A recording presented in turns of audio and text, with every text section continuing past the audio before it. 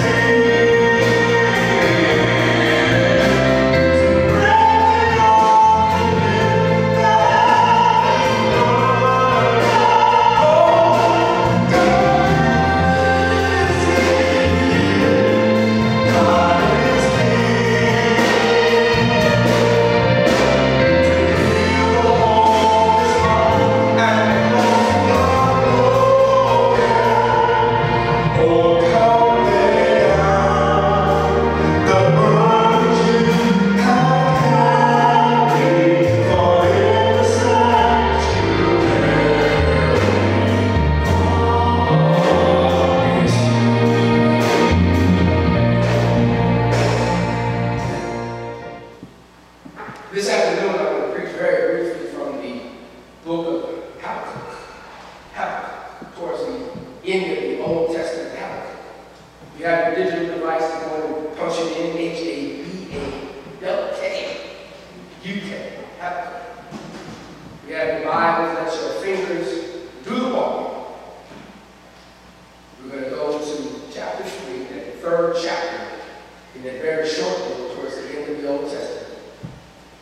And when you get there, I ask you to just put your finger there, push pause, let your device turn off. As soon as you turn it back on, you'll be right at that page.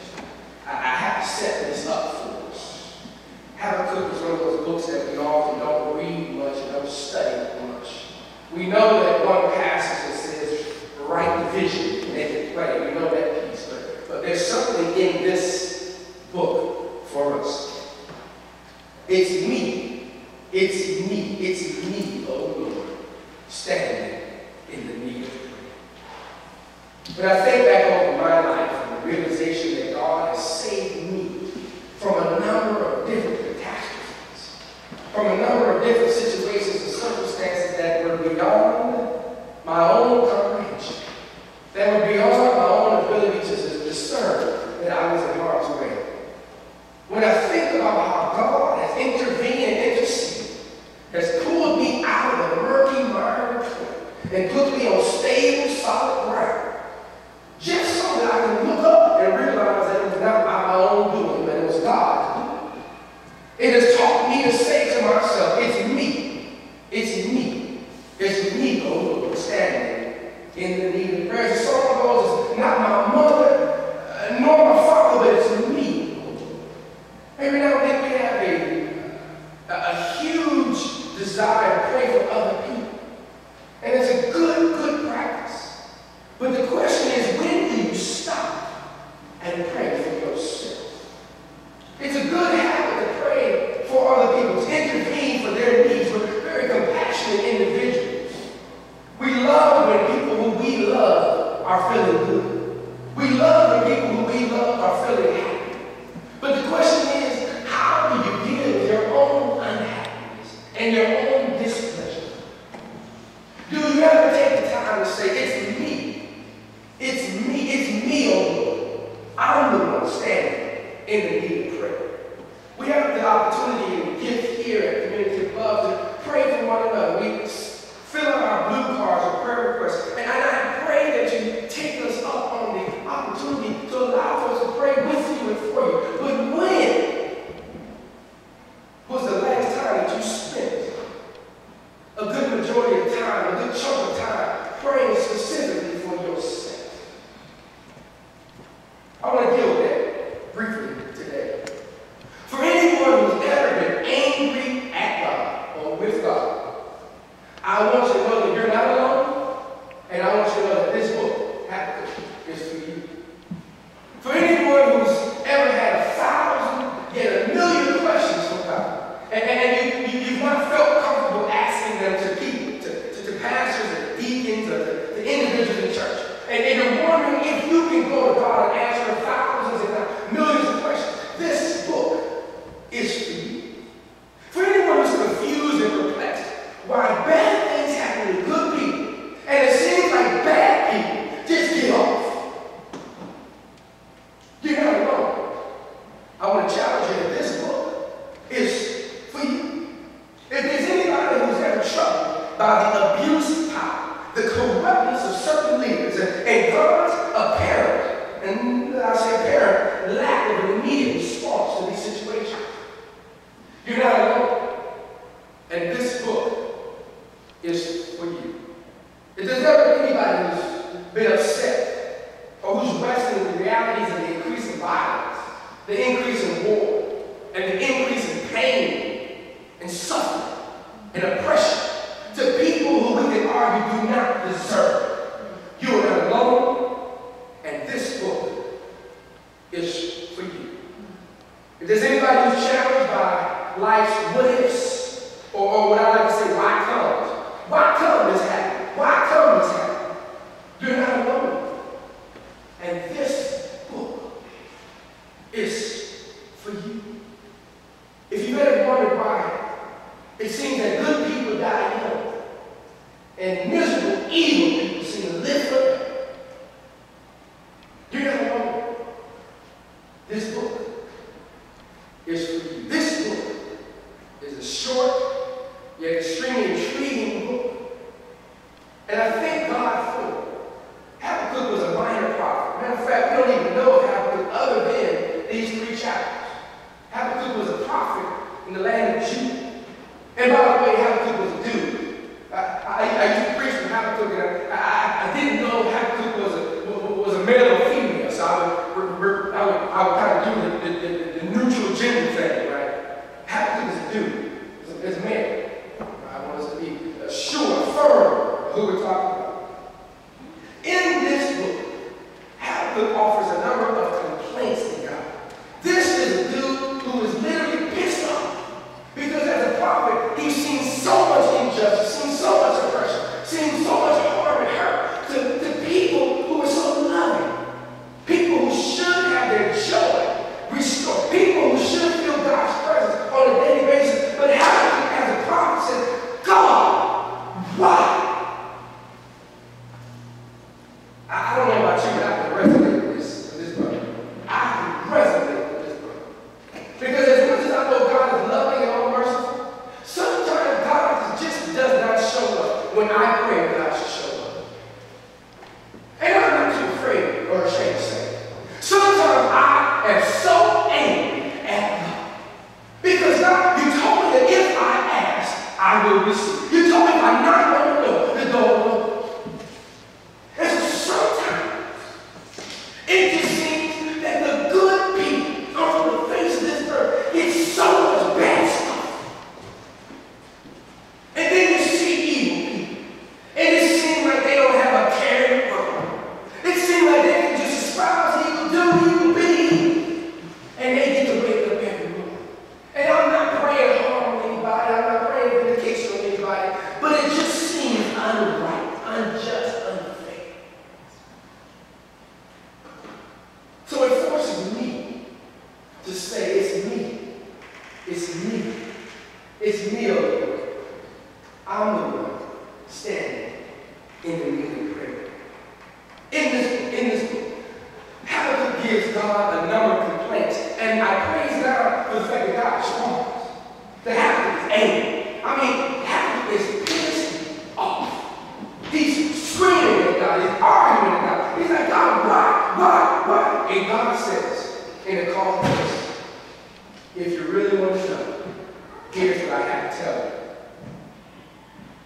But I want you to write down my responses so that you can share with the world. 1, that I love you. 2, that I care about you.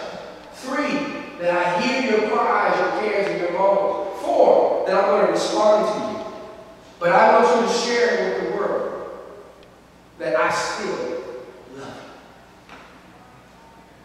After the number of exchanges, we get to the 3rd chapter. And this is where Habakkuk is resolved to write a song. It's a prayer. But he writes it in the form of a song to God. I'm going to look at verses 1 through 2, and then we're going to go all the way to the ending, 17 through 19. We're going to look at the beginning of the song and the ending of the song. For our musicians, we all know that the most important aspects of a song is how you begin, how you set up, and then how you conclude, how you end it. Right? How do you establish the mood, the ambiance, the feel of the song? How do you set it up so that folks know where the beat is, where the pulse is? So folks know where to move and how to feel it. And then what do you do? How do you conclude? How do you wrap it up? Not only let people know that it's done, it's over, it's finished, but make them want to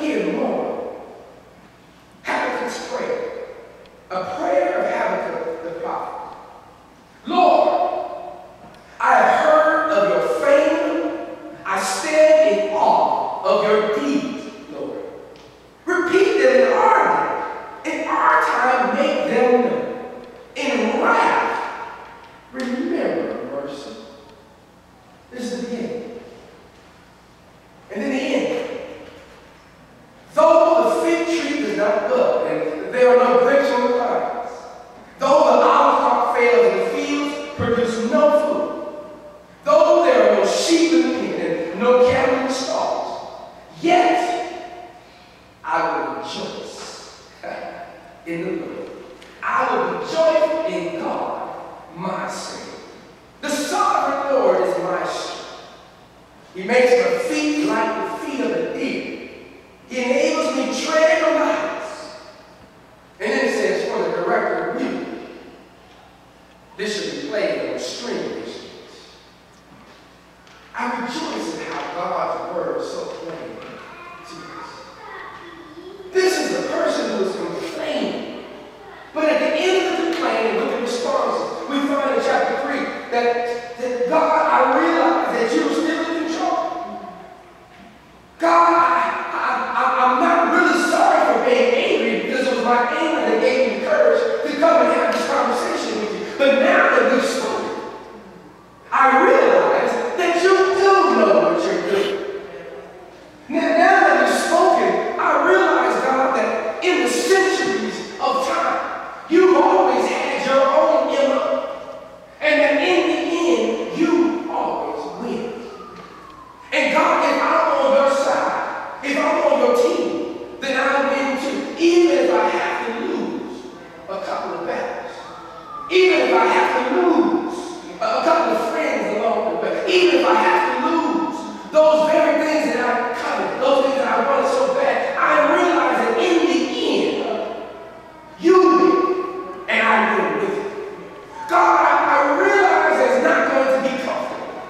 God, I realize that I'm not going to always have everything I want, but you will always give me everything I need. God, I realize that sometimes I will have to learn how to crawl. I will have to learn how to crawl. I will have to learn how to walk. I will have to learn how to grow. But in the end,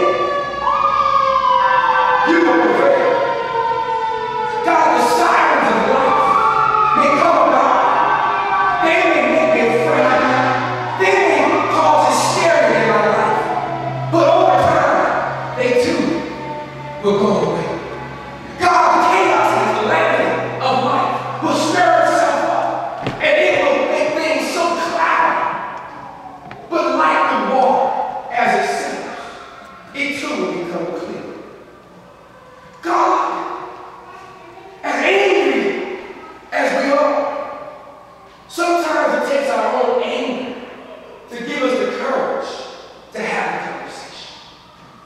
And in that conversation, we realize that one, God is big enough for our anger, and then two, God will respond. God's voice is clear. God's voice is plain.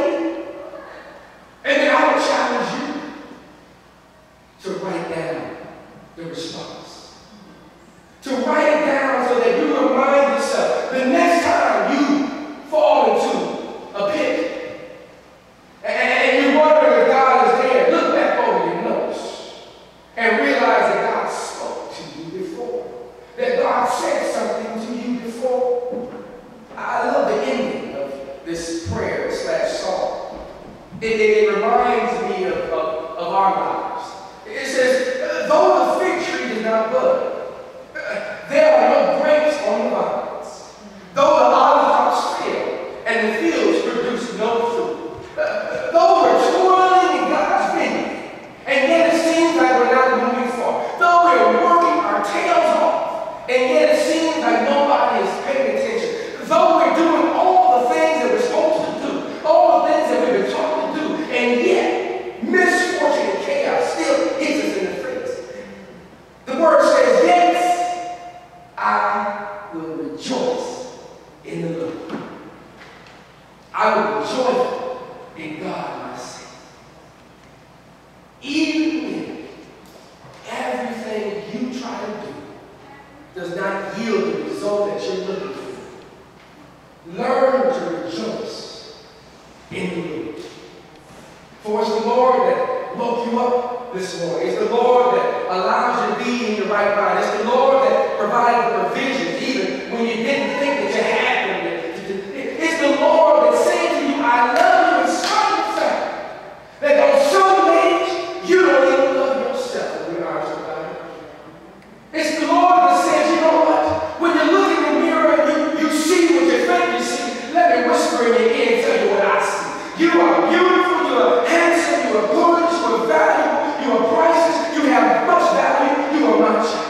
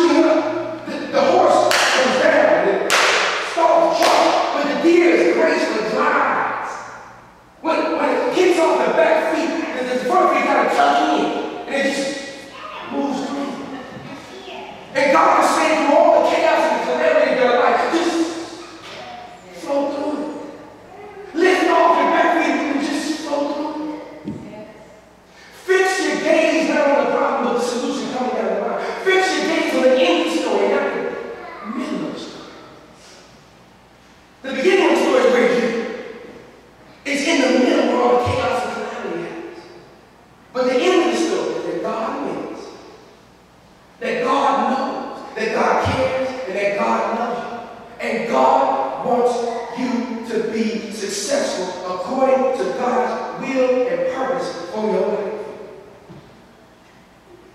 And if you can hold on to that, let that move you through and past all the foolishness of life. If you can hold on to that, let that be your motivation, your inspiration. If you can hold on to that, that we've been made new for a night, and another night, and another night, and another night, and another night, and another night, and perhaps another night, and perhaps another night, and another night. But joy cometh. Joy will come. Joy is assured to come. Joy has been defined as coming in the morning. So I don't know if you're like me, but through the challenges, I just reconcile and say, it's me. It's me. I'm tired of pointing fingers at other people. I don't, God, pray for this person because there's something wrong with them because they cause all kinds of hysteria. And I'm like, no, God, it's me. Teach me how to endure. Teach me how to go through. Teach me how to see what you want me to see. We can still pray for them, but the focus shouldn't be on them. The focus should be on me. It's me. I want to be like Habakkuk. I want to say, God, I'm deterred at you. Can I have a word with you, God? Because look, I need to be real. God, you created me. You know my heart. You know my mind. I just got to say it the way I need to say it to you. And God will respond. And when God responds, the calmness that you feel. And it's not about feeling guilty about being angry. God can get your anger. This small stuff. It's not about being guilty about having those kind of feelings because we sometimes think of God as being unapproachable and God really, you're supposed to, bow down and burn the incense and, rub your knees with oil before you go down. And that's good if that's your thing. I'm not knocking that. But God knows you. So you can pause wherever you are and say, God, now, and have that. And watch God's response. Some of us pent up because we've been angry at God for a long time. Some of us are pent up because there are things that we need to get off our chest. And we find other people to unload it on, and it's not for them. And it creates more misunderstanding, more confusion. And it's really not about them. And it actually is not about us, really. It's about our relationship with God. And there are some strictures that are in the way. And we have to remove them by actually just having a conversation. Not being passive aggressive. God, I pray because, God, I want to pray today. And I know, we got this thing that we have to deal with. We're going to deal with that later. No, deal with it now. God, there's something that happened in my life that I don't understand. God, there's something that I'm going through. I can't put words on it, but I know that you know, so let's have it out now. I was 7 when it happened. I was 14 when it happened. And I'm not sure how it impacted my life, but I need you to understand, God, that I'm not happy about this. And let God wrap God's everlasting arms around you and hug you so tight that you realize that God loves you through the pain, that God loves you past the pain, and that God wants to help you past it. It's me. It's me. It's me. Oh Lord, standing in the not my mother, not my father, but it's me. Not the preacher, not the teacher, but it's me. Oh Lord, standing in the need. I pray for you that as you continue to go through life's challenges, and instead of pointing fingers, instead of running and hiding, that you call God to the sidewalk, that you call God to a session, and that you say, God, it's time. Let's do this. Let's have it out. And I guarantee you, without knowing the situation, that God will listen, God will hear, and God will respond. And in the end, you will